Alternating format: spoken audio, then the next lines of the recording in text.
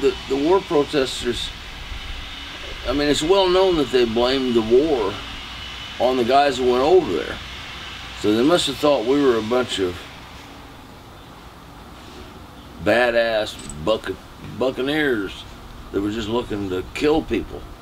And when in reality, we didn't want to go. We were given a choice of jail or enlist and not be drafted, or you were caught between a rock and a hard place, and it wasn't our fault. So I think the misconception was that it was the soldiers were just as responsible for the war as anybody, when we weren't responsible for it at all. It was a political war. That's would be my comment on that.